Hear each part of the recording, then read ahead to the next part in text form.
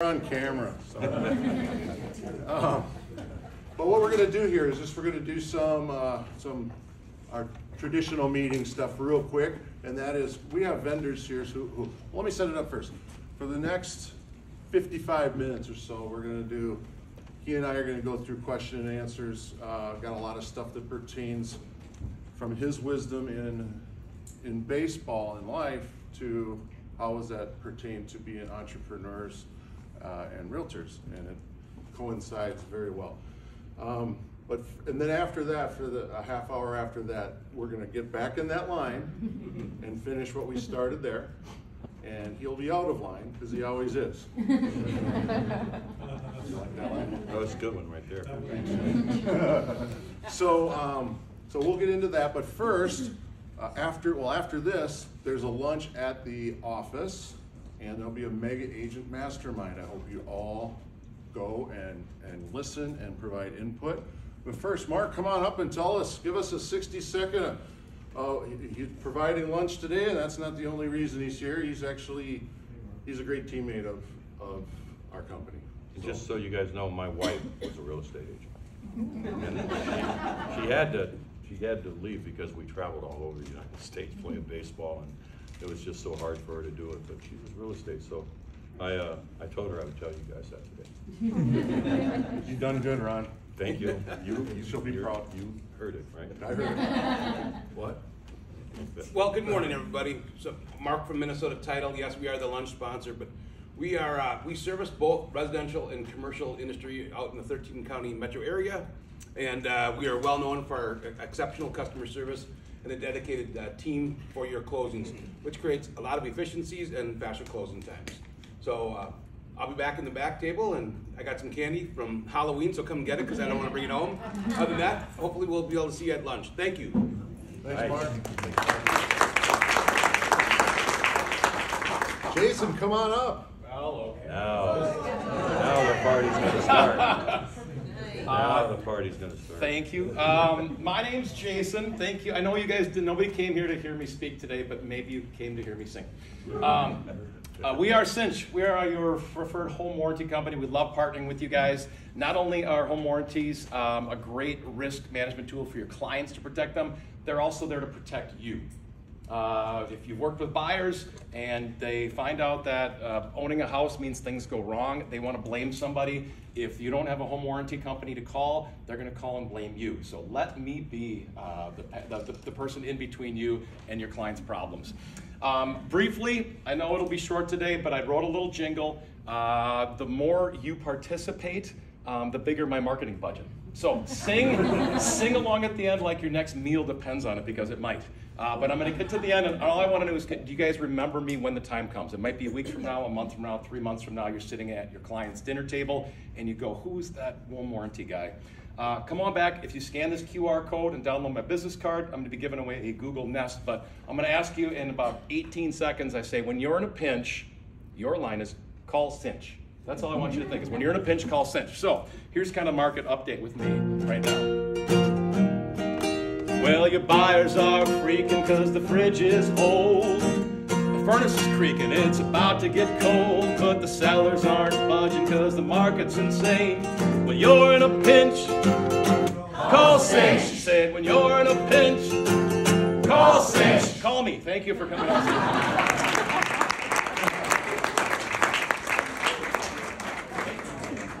All right, Garden, your turn. I thought he was going to sing "What a Wonderful World." All right, well, that was beautiful. Thank you very much. Just want to say one of the other things we were going to start with were honoring cappers and profit share. But after the Q&A early on, we pretty much everyone decided they really want to hear from him. And not me. I don't understand that. But one of the things we're also doing is we're going to have a contest on when you have a picture with Gardy. We want you to post it on your social media, and we want you to tag our brokerage. Just tag KW Preferred. It's a great way of telling all your sphere that you're out here learning. You're hanging out with cool people and Gardy. That's why he got released right there. We could talk about failure today. And yeah, it just says so much. And of course, it promotes the brokerage too. Let me preface it. Why? God bless you. She's got 3 in a row. There we go. 3 up, 3 down. So why Gardy? I usually don't try to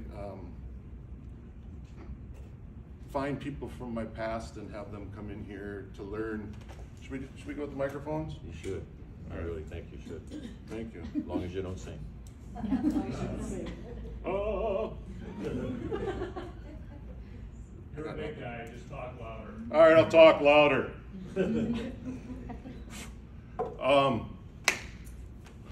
But when I was playing, I didn't have the pleasure to play. It's not about me, but I just want to give you the background. I didn't have the actual pleasure to have him as a manager. However, a couple of things my dad said when he watched how Ron operated and how he cared about people and how he led people. He's like, emulate that man. So he is the guy I emulate and try to be, for the most part, in our office for you and with you. So learning from him is a massive, awesome undertaking for me. So I hope you get as many wonderful nuggets that you can apply to your career and your life. Gardy spent, we'll just get right into it. He spent 13 years as a Twins manager, but before that he was 11 years with the Twins as a coach, as a third base coach. And Gardy, if you don't mind, I'd like to start with this. Uh-oh. It's not bad, I promise. Okay. All the bad stuff is over. Well, we'll see. LaTroy did give me one message to say today. But the 1991 World Series, I'd like to start on a great note. It's the 35th anniversary, which is your number. Yes. So there's a lot of synergy there. What made that particular group of individuals and organizations so special? Honestly, you talk about being a family. The 87. Can you all hear? 87 and the 91 clubs, and I got traded over to the Twins in 87. Was in spring training with them. I really didn't get traded. I got pushed over there, and I was in camp with them, and I realized that year it was totally different than the spring trainings I had with the Mets. TK ran a tight ship.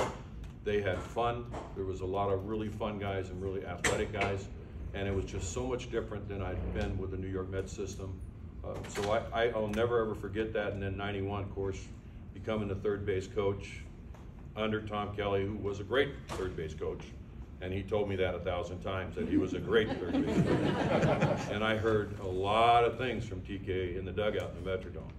And a lot of it started with what the, when I'm waving runners home or not waving them home. So took a beating, but TK, special person, and a good friend of mine too, still.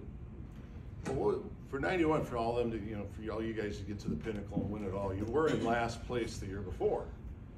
What can you say to mindset as a group? What did that group collectively do, or who instigated? How do you feel it all came about? How did you overcome that big obstacle of, we stunk, and this is who we're gonna be? How did you get from low to high? Well, Andy McPhail put together during the off season, brought in pitching, and we were healthy. We stayed healthy pretty much the whole year. And you have Kirby Puckett, Ken Herbeck, all those guys kind of running the show. Dan Gladden out there with his hair flying all over the place. But these guys gave it to each other in the clubhouse all day long, as to the point where that's when I would go down and sit in the dugout and wait for BP to start, because I didn't want to get caught up in all the wars going on. But it was a lot of trash talking and a lot of fun. And that group pulled for each other and had each other's back the whole year in 91. It was unbelievable. We had some great streaks, and still it's not like anybody was nervous, no nothing. We played Toronto, beat them, and I'm telling you, the guys were so loose and having so much fun, and that's what made it really fun for us. Winning the World Series was really cool, standing there with Gene Larkin at third base and telling him, or Gene Larkin at the plate, Danny Gladden standing next to me, telling me, you're gonna tell me when to go. I'm like, Danny Gladden, you're standing at third base. There's only one place to go. That'd be the whole place. And I was having to yell at him because you couldn't hear. And Danny was panicking, and I'm going, here's a guy that's been around a long time. So Bookham Dano, don't even talk to me about Bookham Dano. He was scared to death at third base, about as much as I was, because I don't want to screw something up. But he was screaming at me, you're gonna tell me when to go? And I'm like, it's a fly ball, just run. Just go home. And that's what happens. Sorry, I lose it sometimes. I think you lost it a while ago. Probably so. That's okay. Yeah, probably so. Well, bring us, if you don't mind, bring us through the mindset, like, okay, let's of a Gene Larkin, let's say. So Gene, when I've talked to him about it, he said when he walked up for if those who don't know, Gene Larkin came up to the plate with the bases loaded in one of the greatest games in baseball history, and it was all on his shoulders to put the ball in play, and we score the run and win. His knees were shaking. He said the catcher, Greg Olson from Edina, realtor, said it seems to be a theme. He said he couldn't even hear Greg. Greg was talking to him.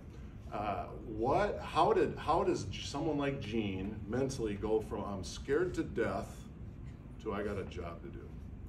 Gene, honestly, he was a very quiet guy in the clubhouse, not one of those guys that would get in the mix with Puckett and Herbeck and talking all the trash in the clubhouse, just barbing each other. Gino was always a quiet guy, would be off to the corner, never really say too much. But if you did get him in an area that he felt like he knew what we were talking about, Gino would really go off, because he's a very intelligent guy, baseball-wise, and a very intelligent guy off the field, book smart, the whole package. So he didn't really show a lot, but let me tell you what, he was a very smart baseball player and a very smart guy in general. Hello, there we go. Okay. What do you think went through his mind? I mean, what do you teach players? What did you try to do when you tried to play, right? You tried to There play you go. better than I tried to. There you We're go. not ripping on you too much. You did hit a game-winning home run for the Mets. I remember that. I do remember that. However, how does a player flip from, gosh, you know what? I'm thinking about all of the, what if I mess up here? I'm messing up on the biggest stage in the world. What if this happens? What if I don't come through for my team? That's a lot of pressure. Your pitcher just pitched 10 innings where he refused to come out of the game and was one of the most amazing experiences we've seen in baseball, and now it's all on your shoulders. What can he do mentally to flip that switch? Well, I think that's kind of what you talk about. You have to grab the moment, and you have to take a deep breath, and you have to be able to step back. And instead of panicking when you know your whole body's shaking, if you're Gene Larkin, you're standing there in that inning, I mean, it's hard to grip a bat. I mean, because the nerves, everything, the juices are flowing through you. You want to get the hit, the whole package, but you got to be able to remain calm and make sure you get a pitch. Well, that was probably our best situation to have Gene Larkin up there, because he very seldom swung out of the box. He knew the strike zone as well as anybody, and he was calm. You could see it when he was up there. I thought he looked calm.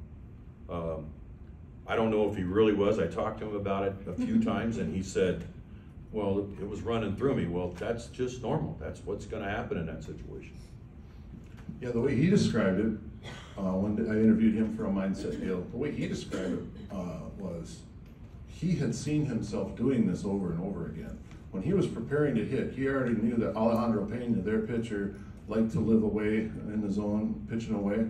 So he knew that he was scared, but once he got in the batter's box, he was prepared. He had a game plan. If the ball is up and away, I'm letting it loose, letting the big dogs eat, as Puck would say. And so he was in that preparation, and the repetitiveness calmed him down. And that's where we're at in the market coming up too, right? Repeat, repeat, repeat. Have the game plan, envision the success, and let the big dogs eat. So, Kirby, all right. So many great players that you've coached. It's unbelievable how many. But what? Minnesota did not have any winning anywhere until Puck came on the scene. For me, it looked like his attitude, the way he conducted himself, the way he included everybody, including the whole state and North and South Dakota. What can you attribute to that from him? What made him that guy? Puck was a little guy, and a lot of people said that you can't do this, you're not big enough to do this, play baseball. And I think from the get-go, and this is my opinion, I talked to Puck about things like this, and he just said, you know, I dare him to try to challenge me. And that's who he was. He just knew that he could play baseball, and he knew that he could do it. And when he walked in the clubhouse before a game, first getting there, when he walked in, it was a quiet clubhouse. And once he started walking over to his locker, it turned into a zoo. And Puck talking trash, the whole package, who's pitching today, knuckleballer, oh no, I'm not playing, I can't hit a knuckleball. It started, and everybody would get involved, and it would be just banging back at each other, back and forth, and that's when the coaches, like myself, I didn't want to get caught up with an arrow hitting me, so I would leave. But Puck started it. Every day he walked in the clubhouse, and he was the man, and we all know that. And he made everybody feel good. Everybody. The clubhouse kids. He made the coaching staff. He made us, if we screwed something up, he would make you feel good about it, right? He would say something like, well, if he was running faster, he wouldn't have been thrown out, right? I love Puck, I'm telling you, because I got a lot of them thrown out. But Puck was just that guy. He lit the room up. If he were here standing here today, you guys would fall in love with him. I mean, he just brings that. He did, and I guarantee it, he's up in heaven right now telling people what he did and how he could put together a team right now. He's up there, I know he is. Oh, that's so awesome. Well, you have a lot of the same attributes, though, from my perspective anyway. You include everybody, and this is one of the things I want to get to is you come across as a fiercely loyal person. You got clear standards. So we talked about earlier, I emulate that, and he's from guys that play with him. One of the things they said, they knew there was a line to be drawn, but they were allowed to have a great time, and that's what I hope for us. In fact, Keller Williams especially preferred, and I think our curvy pucket is Olivia. Unfortunately, she's not here right now to accept that honor, but she sets the tone like Kirby does, and or did. However, Gardy does such a great job at there's a fine line of what's got to get done, but let's have a blast too. And you can't keep having a blast unless these things get done. So that's a rare combination. Tell us about the loyalty part first. Tell me when you first met your coaching staff. Well, I kind of grew up with him in the minor leagues, from Steve Little, Rick Anderson. Andy and I played together in Double-A. He was my pitching coach for all those years. And his wife, Rhonda, they had a dog, a little Chihuahua, and we had a cat named Tigger. And it's just like the cartoons. The Chihuahua would go after the cat, he'd run up the cat ball every day at home in Jackson, Mississippi, Double-A. And we lived together in Triple-A. And it was always that. He was my pitching coach, he was my confidant. I talked to him about everything all the time, and he was just one of the smartest guys I've been around, baseball-wise. And the pitchers, he did the hard love. I mean, they're going out there and they're not following the program, what you're supposed to do with a pitch or whatever. We'd see him yelling at them, and then they would come and hug you later in the dugout.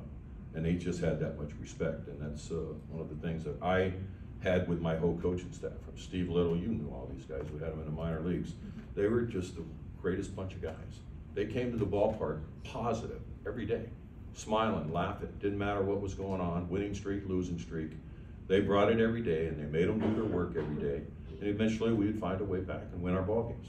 And it was just, I'm the manager, I'm dealing with the press and a lot of other things. So during BP, I would have to say and talk to the press, which is not I just don't, I love them.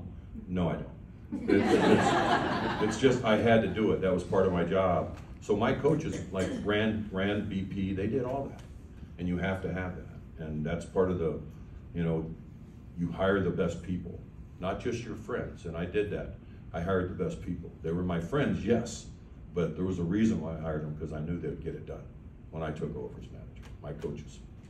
You guys developed that, like you said, long before. So here you are, you're handed the keys to a whole organization. You can pick anybody as coaches. He takes his boys from the minor leagues because that's who he's riding in with, and that's who he's going to die with. And that's a great quality for all of us to have. However, when we were in the Ramada Inn, when we were a bunch of rookies, and we would have the misfortune, though, I think it was every Wednesday night, karaoke night, hearing these guys singing, it was scary stuff. But so No, it was what a wonderful world. That was me. see, it gets worse. It is a wonderful world, but Yes. we'll leave that part to Jason back there. No, but it was just beautiful seeing them mature. And then when he went to Detroit, who did he bring along? His people. So I just got a lot of respect for that. Another area that I think is amazing and I have a lot of respect for, and it really helped, I think, a lot of young athletes realize, and we're coming back to standards. You've got clear standards, but he always, I don't care where he's at, and some of you have noticed this probably from me with my mint wife on social media. I'll tell you about that later. He always credits his wife and his family. He always is quick to share with the world his love for his wife and his family. And I don't know, we just didn't hear a lot of that. But when you got the here we are trying to all impress you for some reason, but we would hear that, and I think that made guys look at life a little differently. Where did that come from for you? Can I please tell the story then about my wife? I met her, I was playing summer it ball PG? between college seasons. I was going to the University of Texas and played summer ball, which is called collegiate baseball in Wichita, Kansas. And one of my pitchers, his wife was Carol's best friend. I'm playing pinball. It's quarter pitcher night. I've got a pitcher, a beer. I'm playing pinball, and my buddy puts me in a headlock and says, I want you to meet somebody. And it was Carol, my wife, right? And you know the stupidest thing you can do? You know what I said to her? You have disco eyes. We were at a discotheque, and I said that to her. And I'm like, that was the stupidest thing you could ever say. So, you know, ultimately, we started dating, and then we hung out, and we've been together 40-something years now. We quit counting. It's like I told you guys already that my name at home is I just told you.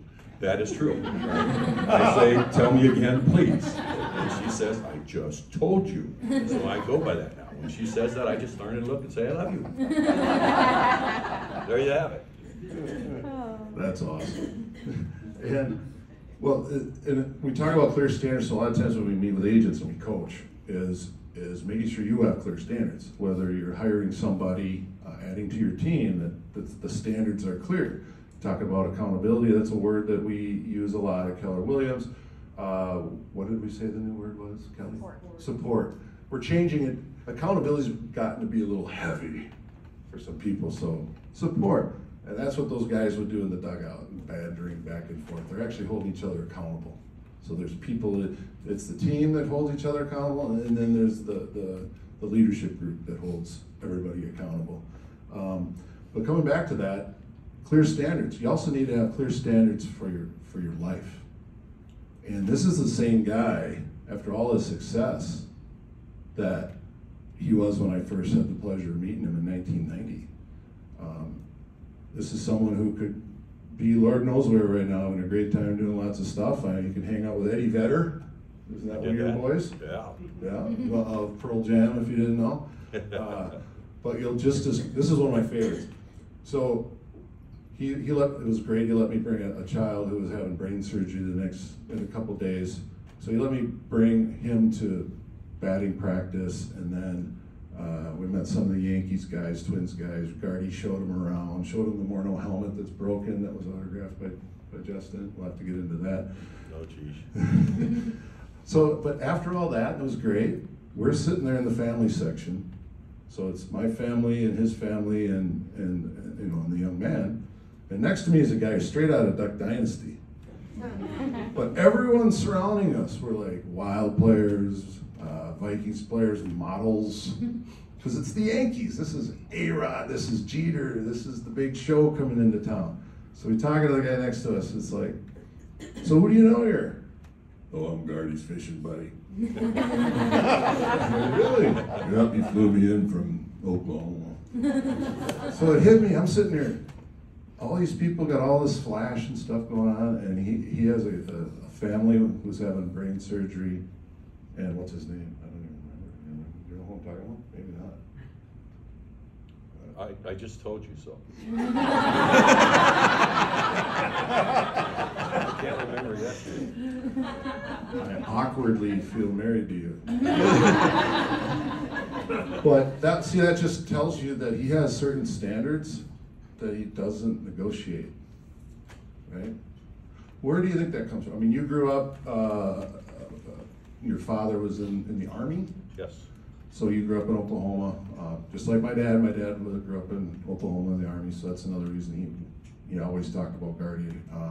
But where do you feel that came from? You, like you said, you know how you want to live your life. You know how you want to treat people, and you just don't seem to waver. Well, I think that's kind of trying to be consistent. My dad was military. You had to be consistent around him. It was always yes ma'am and yes sir, and that's just the way we were brought up. I mean, it's just the way it was going to be. And he was a tough little guy, but he was an Army guy. And we grew up, if you were supposed to be home at 5:30, you don't come home at 5:31. You might as well just stay down at the park, right? Because you probably get this little bitty belt about that wide on your butt. But we all knew it and respected it, and he had all the respect. And, you know, I always told myself, you know, I want to be a Major League Baseball player and all those things, but I think coaching was just something we all did when we played. We would go down to the park and play football, and we'd have a huddle, and I'd be calling plays out like, I have no clue what I'm doing in football. But it was just what we did, and it was all about respect when you went down there and played. Not to kill your friends, right? But respect when you're playing a football game or a baseball game or whatever, and that's what my dad, he was all about that. He was totally all about that. Well, that's awesome. We would try to kill our friends. Yeah. Maybe we were just a little more inappropriate, vicious. But that being said, so I'd like to come back to something about adversity. You talked about how many people have done this. In fact, I don't know if this ever happened. Sorry to bring this up, but it's not a bad thing. It's not a bad thing. It's going to happen over the time. He managed for the Twins for 13 years. That morning he has a discussion with the general manager. They decide that the Twins are going to move on. They just decide they need a different voice. They had a different group of players coming up that maybe weren't congruent with the style of play that the standard that you have is probably the way I envisioned it. He showed up at the press conference that day, next to the general manager answering questions. So all of us here have been fired by clients or whatever it might be, but how many of us want to show up in an interview in front of a bunch of cameras to talk about it? I just would like some insight as to what scruples or what made you decide to do that? It would have been easy to just walk away, let the Twins hold the press conference, and so I'd just love for you to speak in that, because that's one of the most impressive things I've seen. It was hard. It was a hard time. You know, I love Terry Ryan, and him and I were really close. We both had bald heads. And he's a GM, and I took my hat off and would rub it all the time, as I still do. But it was all about respect for Terry, and he was crying when he told me, I'm getting fired, right?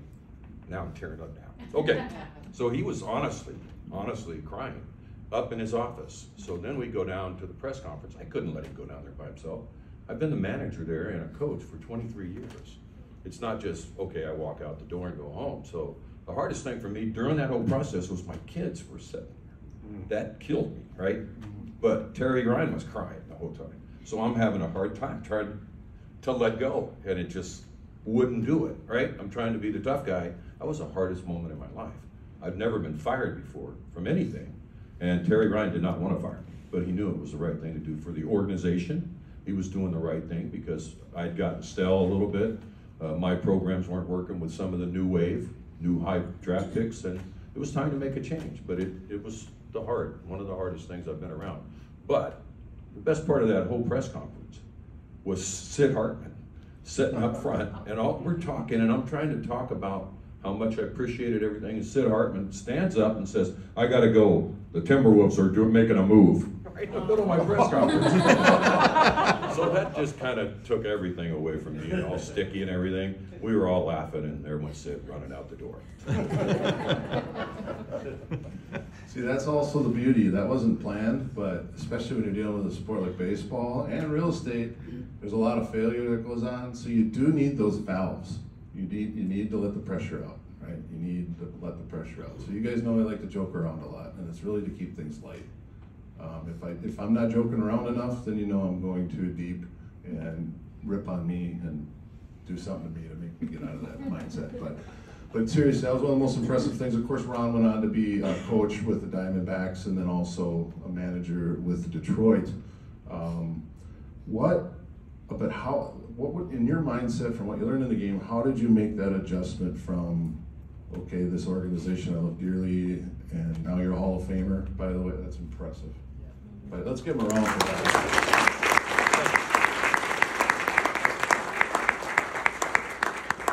And if anyone saw his speech, he even had flight attendants there from when they flew around. He had everybody there except me.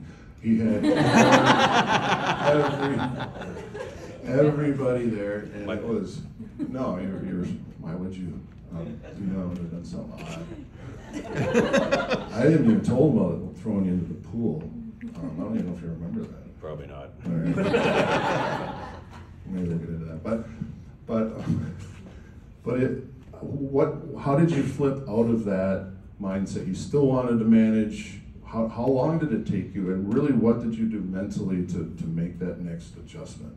I got a phone call. I've been let go by the Twins. I really wasn't doing anything. I was down at Fort Myers, and all of a sudden it was Torey Lovello, and he was named the new manager of the Arizona Diamondbacks.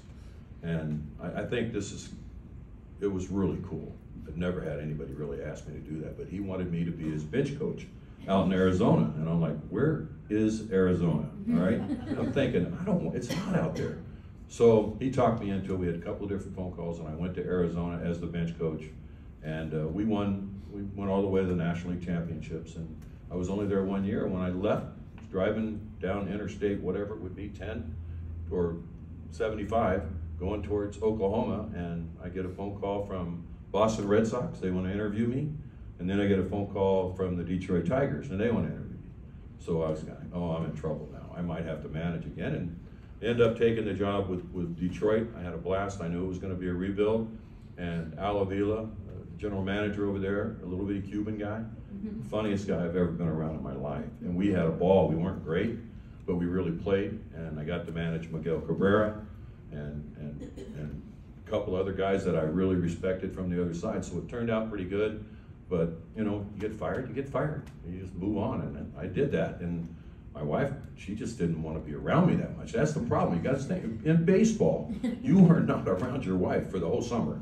You see them after you come home from a road trip. So then you get in their way when you're home. They know all the shopping places. They know everything, right? Where are we going to dinner? It's a day off. We're going to go to the Italian place, and I had no say-so in it. She would tell me where we're going, and that's the way it was. But that was all different, all new, because I was around her. And I don't think she was comfortable. She's not really comfortable now that I retired. She goes on walks all the time.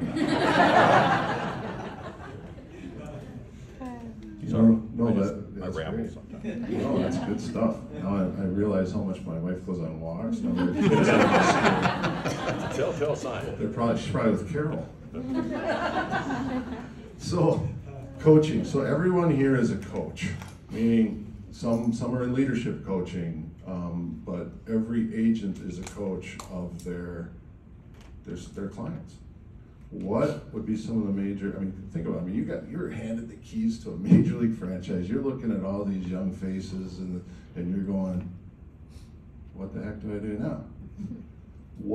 What are the main tenets throughout a season, throughout any coaching that you've done, that you made sure that you employed along that time? I think you get to know people. You come over to a new baseball club, or you guys come into a new business with other people.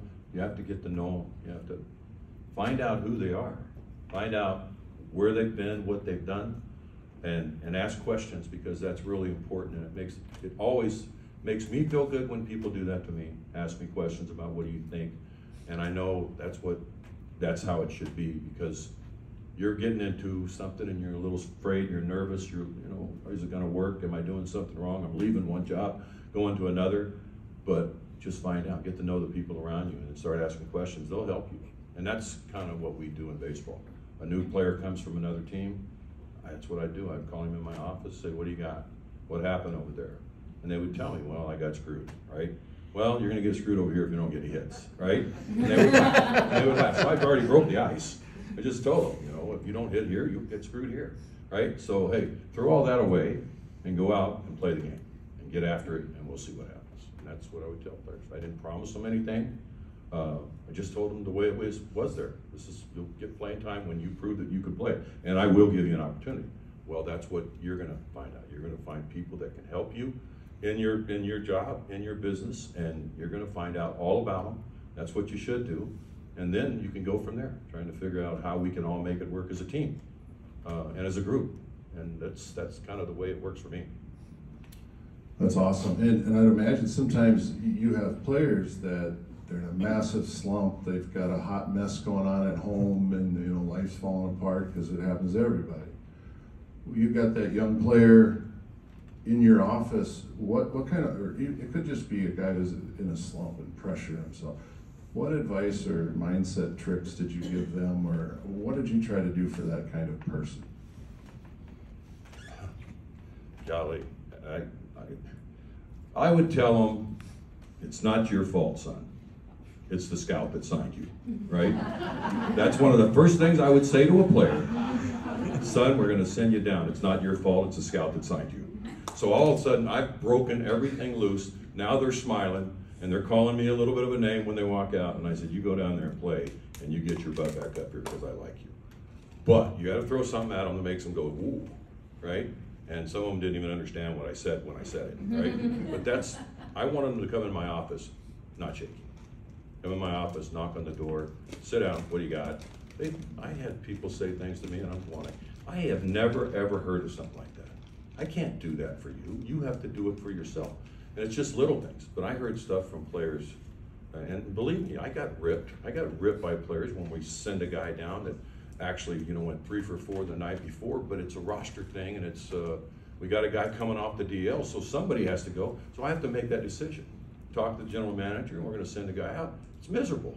This guy just went 3 for 4. He's killing the ball. But we're bringing back a guy off the DL, and he's gonna be playing there. So you need to go to AAA and keep playing. Those are the hardest things you do as a manager on a day-to-day basis, because you're looking in the eyes of these guys, and they care. It's their career, it's their life. It's not just baseball, this is their life. So you're looking in their eyes, you can see them. They're welling up the whole package. I had times when guys walked out there, I felt terrible, but the GM was standing right there with me, and he was the one making me do it. And I'm not gonna blame the GM, but he runs the roster, I don't. So, is that okay? Sure. I'm just trying to think, I can't blame the GM, so I'm trying to think of who I could blame if I was trying to remember if I ever had you in my office and told you you're going down. No. TK did those 3 times. Yeah, let's just leave it there. No, but I tell you what, coming back to the Twins way with you, you've mentioned Terry Ryan. Terry's like a second dad to me. He was the general manager. The parallels between the Twins way, I can't speak for it as well now because I just don't know the people there anymore as much, but this company, and especially this brokerage, is very much, it's like, that's why I feel so comfortable here, is it's about being fundamentally sound, especially as the market's changing. It's getting more and more important to get back to, okay, let's make sure we're hitting off the tee every day. We're taking all the ground balls. We're doing the basics that realtors need to do more often, more role play, so that you're on your game when you're talking with people. And in the Twins, it's the care they have, and we've got a bunch of people here that have massive hearts and do a lot in their community. And how would you say, I'm just curious, how do you think the Twins became that way? You were a big part of that, because you were there for all those years. TK obviously was a big part of it. The Puck came in. There was just a different level of family. They promote from within. That's what Keller Williams does. You know, where do you attribute that to, and what do you think its impact is? Well, I think you got to, in business, in life, you have to find your path. You have to find what's going to make you move forward and go. And the Twins' way was, we know we're not going to spend a ton of money. So now we have to be better than the rest of them. It's free agents and drafting players. And they drafted, for the years that I was there, as well as anybody. We got tons of talented players. And then when you have all that in the minor leagues, you can flip them when you have a chance to win, and flip a couple of young prospects and get a really good hitter or a really good pitcher to get you over the hump. The Twins did that as well as anybody. Terry Ryan was great. Andy McPhail was unbelievable, really intelligent, really smart, but they worked very hard. And here was the key for me. Those guys were not afraid to come down to my office and sit in my office with me and just have a conversation, not even about baseball. They loved being around it. They appreciated baseball, but that wasn't their whole life. It was what they did. But they loved coming down and hearing stories and talking in the clubhouse. And I appreciated that a lot. Just them coming around saying, hey, you're doing fine, don't worry about it. Because when we started having troubles at the end, Terry was the one taking all the heat. They were leaving me alone until like my last year. Then they ripped me pretty good. And I earned it. I deserved it. I couldn't figure out how to make us win. But Terry was taking all the heat. And that's why we would sit down and talk about it. What can we do to make it better? Our budget is done. We can't spend any money. How do you make it better? You draft better again, you go back to the basics. You make good draft picks. Now your choices are higher. You're getting an earlier draft pick because you lost.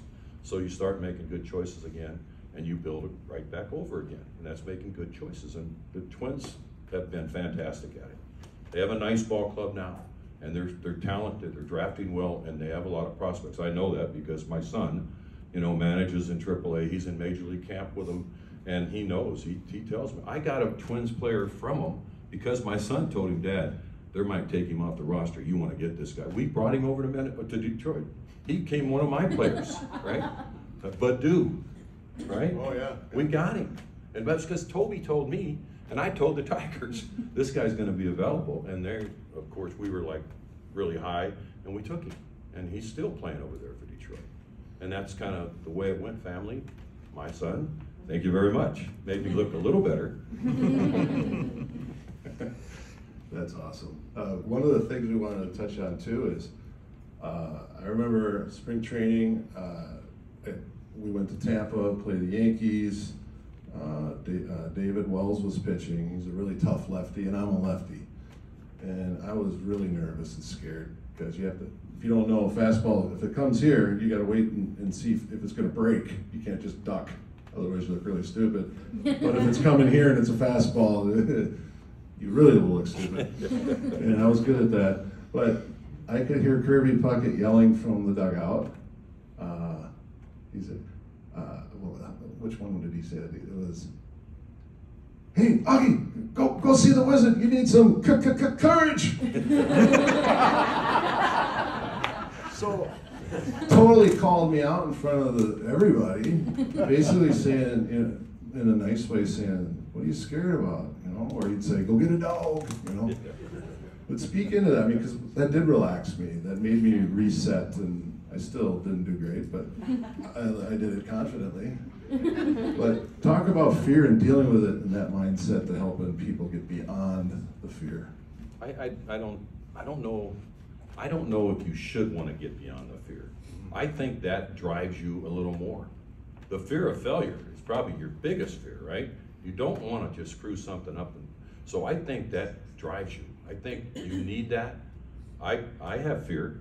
Every time I walk into the kitchen, my wife says, what are you doing? That's fear. I respect that, right? And I'm telling you, that's the way it is. That fear is not a bad thing. Fear is good because now it makes you concentrate more. It makes you really start thinking about things more, and you'll probably be a better salesman. You'll probably be a better rep, the whole package, because that fear drives you. You don't want to screw something up. And that's baseball in general. That was me when I batted, right? I didn't want somebody to see me buckle on a curveball, which I did all the time, right? Swinging a ball that bounced in front of home plate. And that was the fear factor in me.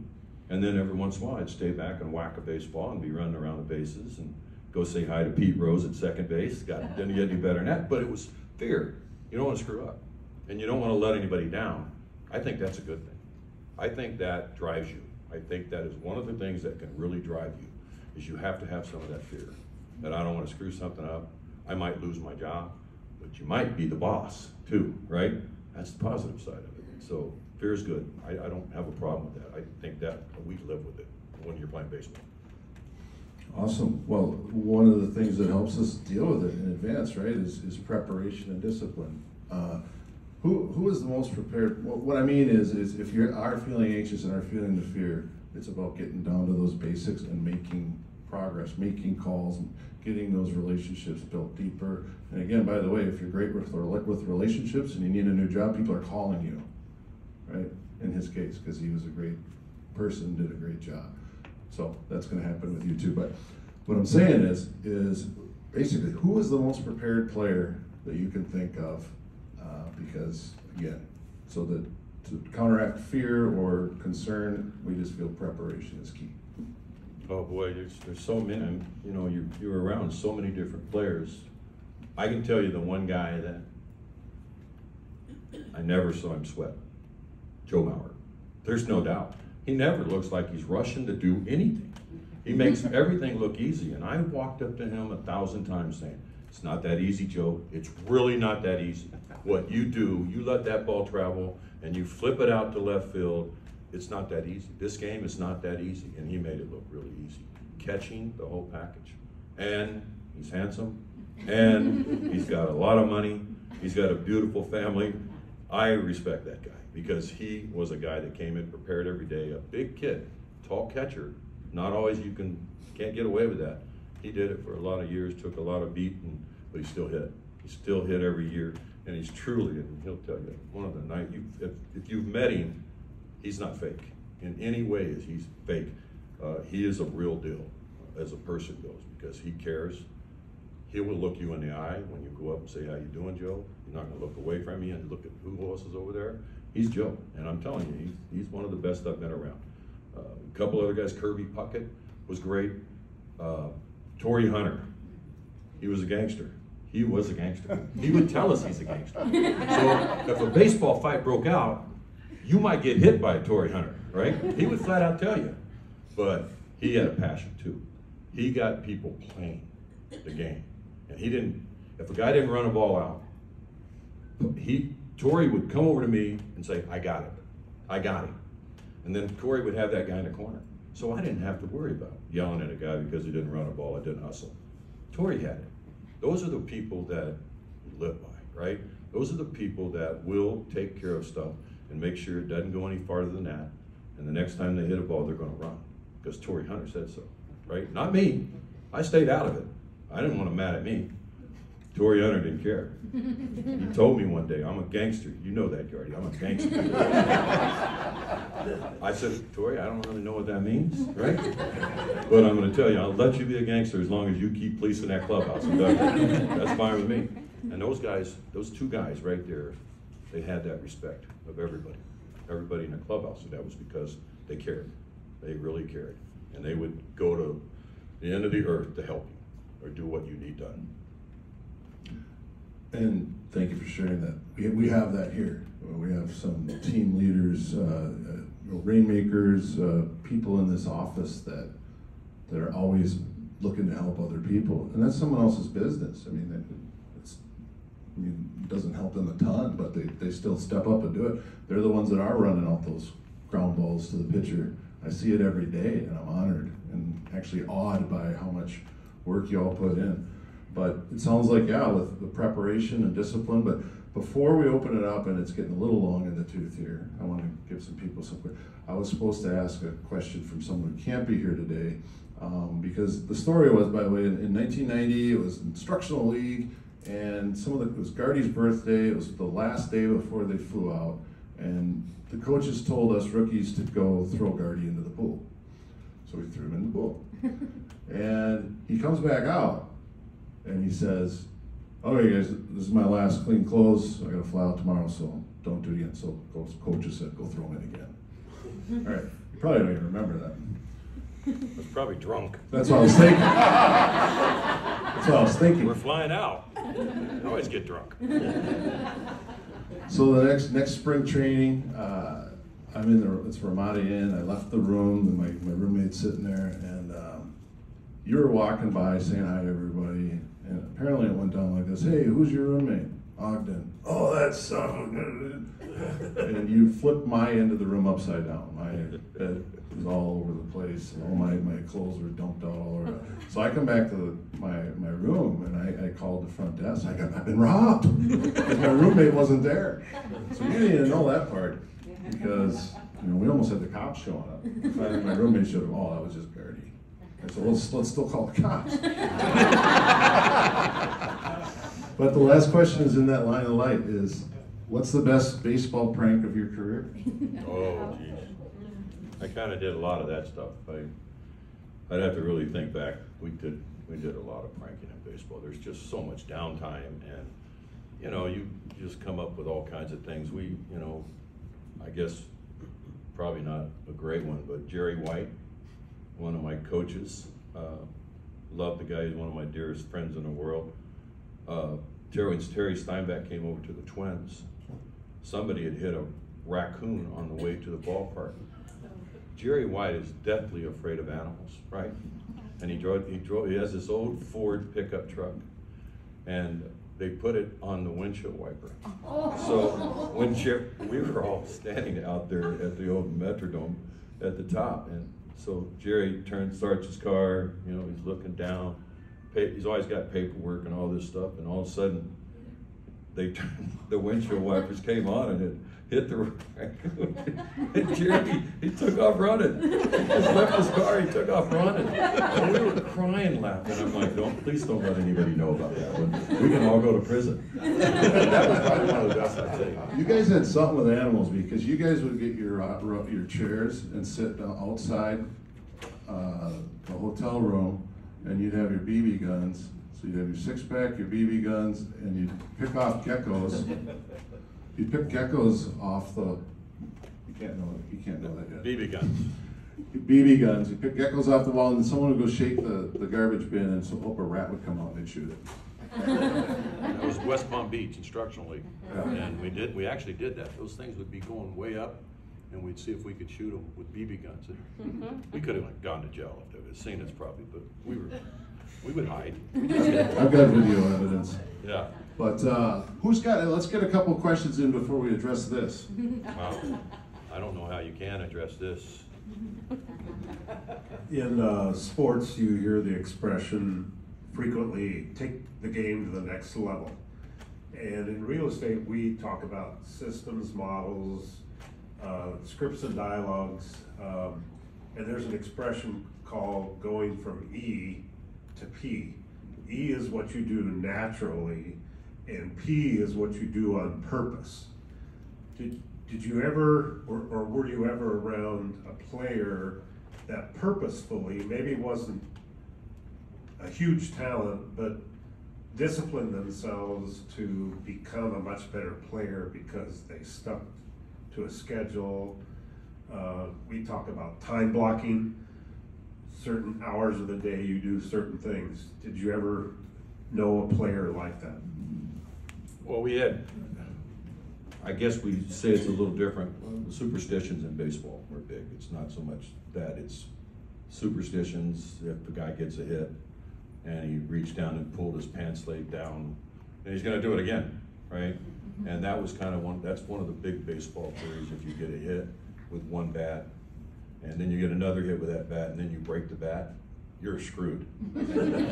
So it's all that in baseball. Every day you see it, a guy wearing the same glove. You can't touch his batting gloves. The clubhouse kids, run out there and grab the gloves when they walk. They don't want them to do anything with them at 6. Set them right on the bench, right here. So baseball's full of that. And that's kind of, where we went.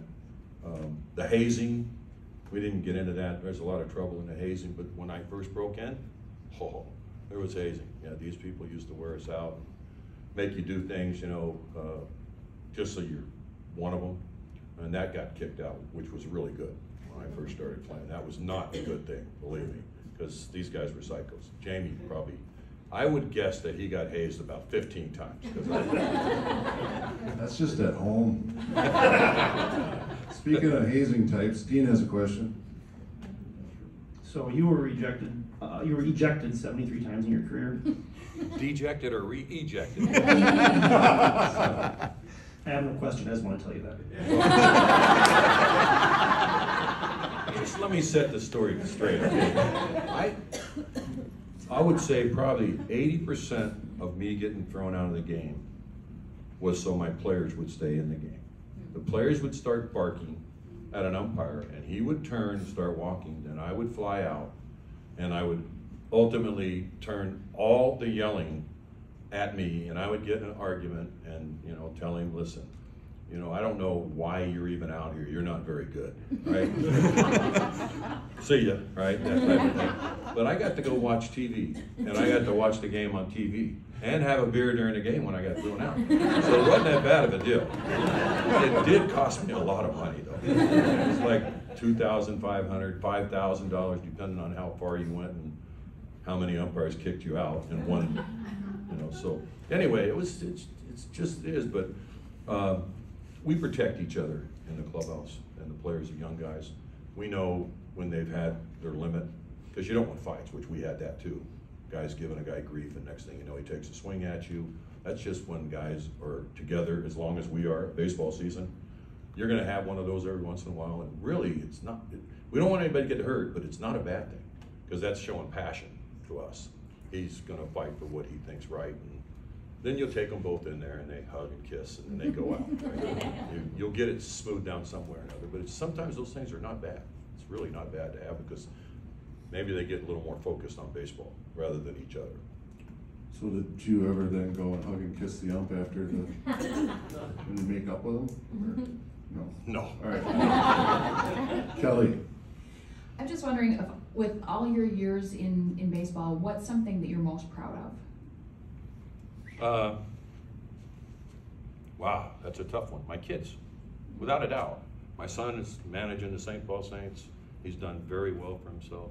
My middle daughter's down in Oklahoma. I have 3 grandbabies down there on a farm. I got a farm for them, so baseball's, you know, gifted me with being able to do some of those things. And then my youngest daughter, Tara, is in the healthcare business, and she lives here up here in the Twin Cities in Oakdale, and I'm just so proud of them, because they're all doing different. They all went to college, and they're all doing different things, and they've made lives for themselves, and now Carol and I are free. We're free. So, and we go see them, but when you go see your grandkids now, like go to Oklahoma and see them, we have our RV there parked. We go to the RV, and the grandkids stay inside.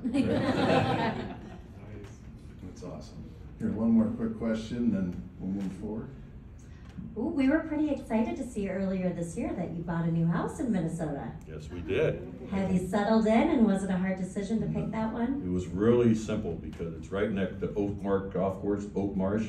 It's right next door, and my whole goal in my life, since I retired, is to have a golf cart in my garage with my clubs on it, and I can drive right down and tee off.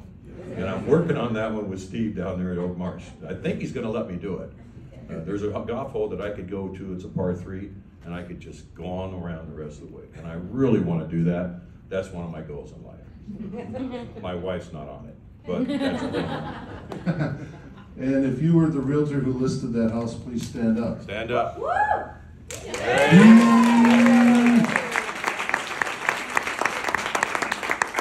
Great price, too. Great price. We don't want to hear that. No, but, all right, well, we're going to wrap it up, but what we'll do is we'll have a time when we get in line and you guys take pictures with Ron and autographs it. This is the kind of guy he is. Again, I asked him, I reached out. Actually, my son originally reached out to you, which he had time to talk to my son, which tells you a lot of his character, too. Because I don't. No. But, so I said, okay, Gardy, this is great. He's going to come in and he's going to pour into you guys, and you guys pour into a lot of people, so it's a great use of his time. And so I'm like, well, what can we get you? He's like, you know me, Hogs, beer? I'm thinking gift card, I'm thinking a check, you know, just something. And I'm like, okay, well, what kind of beer? And he says, you know, Cold and wet. That's cold, wet, Rocky Mountains. Cold and wet right here. Wow, you got them all. You got all kinds right here. Yeah. Yep. So this is 4 times as much as what he asked for. So anyway, real quick before we all get in line and have special time each other with Ron, I just want to say thanks. Thanks. You know, the baseball's a vehicle. Real estate's a vehicle. It's a vehicle to touch lives. It's a vehicle to make a difference in this world. And you've done it as good as anyone I've known. So, thanks. Let's give him a round of applause.